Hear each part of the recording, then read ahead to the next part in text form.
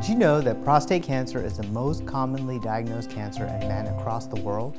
Men diagnosed with prostate cancer have several treatment options, including active surveillance for men with very early and slow-growing prostate cancers. However, for men who require a more active treatment strategy, there are also several options. Surgical removal of the prostate, external beam radiation therapy, or brachytherapy.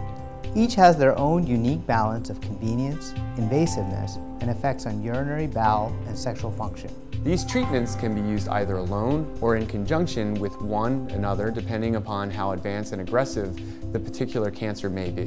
While external beam radiation therapy delivers treatment from the outside in, brachytherapy is a technique in which radioactive sources are placed inside the prostate gland to deliver a very high dose of radiation therapy to treat the prostate cancer from the inside out.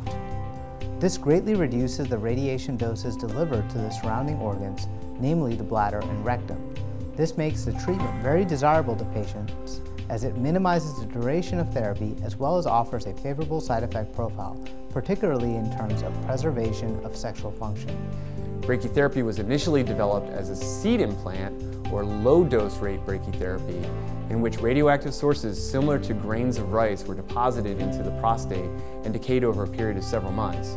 More recently, there has been the development of high-dose rate brachytherapy, where a tiny radioactive source is only temporarily placed into the prostate gland without the need to permanently place any material inside the patient. Here at Florida Hospital, we specialize in high-dose rate brachytherapy.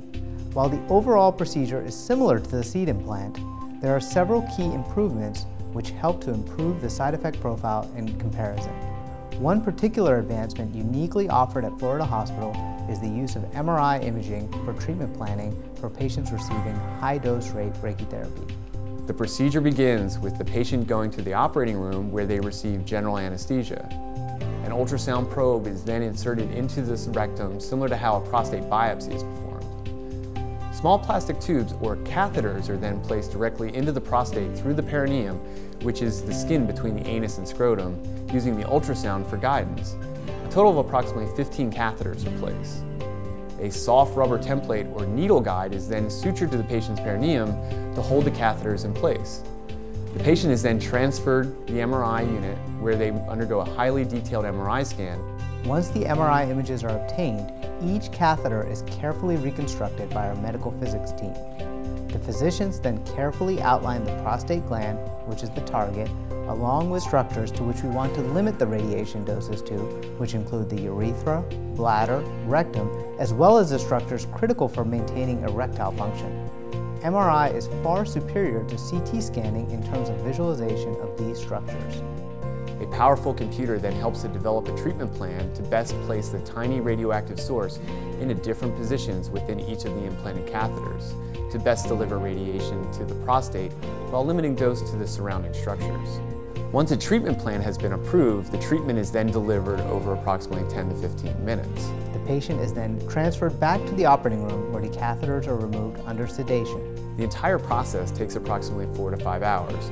Patients then can return home the same day without any radioactive materials being left within their body, which avoids the need for any radiation precautions, particularly for patients who spend time with young children or pregnant women, as well as those with upcoming travel plans.